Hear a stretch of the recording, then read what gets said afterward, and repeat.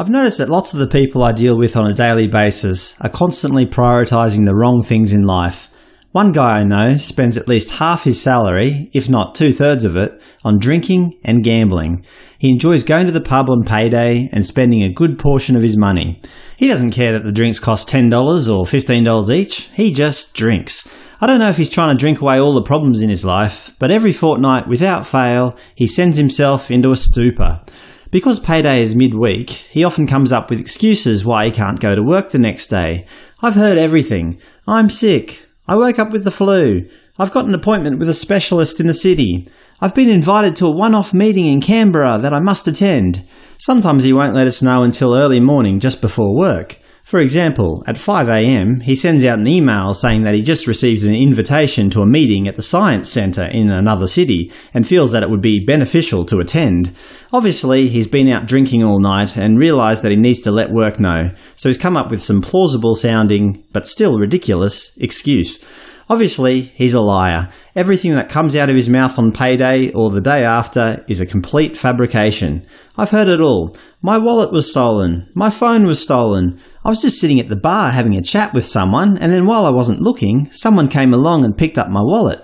The police are investigating, but it looks like the CCTV wasn't pointing in the right direction. The lies are obvious. I'm amazed he thinks that people actually believe him. What is more amazing is that he hasn't lost his job yet. I can't believe his boss lets this go on, but unfortunately, due to a few politically correct policies in place, the guy will never lose his job. You see, he belongs to a minority, so the boss is pressured to keep him on the payroll. To be fair, the guy normally works quite hard. He's capable, he's got the ability, he speaks well and gets on well with his peers. It's just that once a fortnight, he turns into a liar and a drunkard. He gets away with it all because he meets the company's definition of being multicultural and diverse. The funny thing is though, although he spends so much money down at the bar, he still makes these little complaints about food prices at the supermarket. He was going on the other day about the price of mince and that it had gone up from $5.50 to $6 or whatever. He even threatened to change supermarkets because of it. I thought to myself, you spend over $1,000 a fortnight on alcohol, which is literally like flushing money down the toilet, but yet you're complaining about a 50-cent price increase on some bloody mints. I just don't understand how he rationalises it all. Another person I know is studying at uni. She's in her final year, but I honestly don't think that she'll ever be able to graduate. Despite her being a third-year student, she still waits till the very last moment to complete assignments, etc. Maths is not her strong suit, but as part of her degree, she must complete a single maths unit. She's already done the course before, but failed, so she mentioned earlier this semester that she's really going to buckle down and do her best to pass the course this year. The other day, she called me up seeking help with her final maths assignment.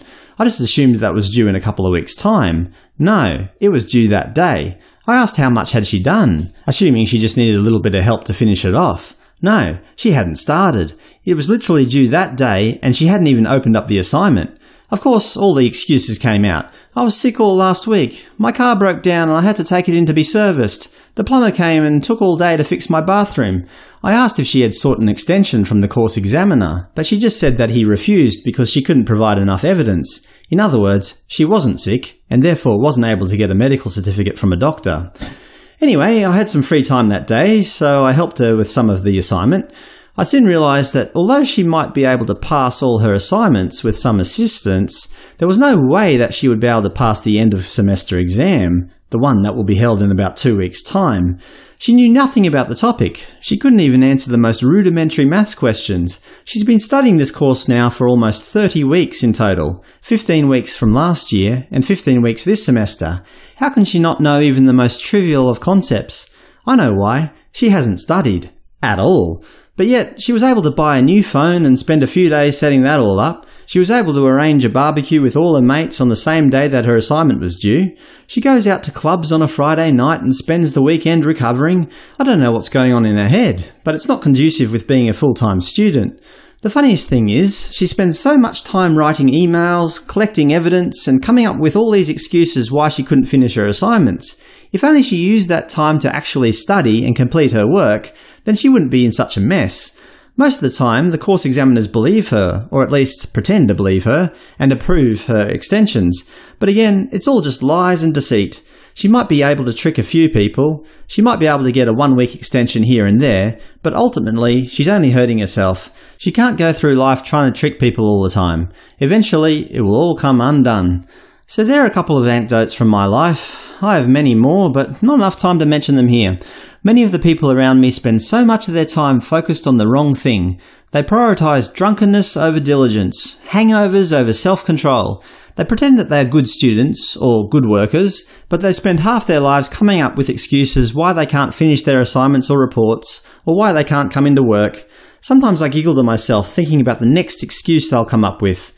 I'm so sorry, I can't come into work today. NASA have called me up and I've been selected to travel to the moon this afternoon. I'll be back bright and early tomorrow. Do you know any people like this? Do you know people who constantly lie just to avoid facing their own truth? Let me know in the comments section below.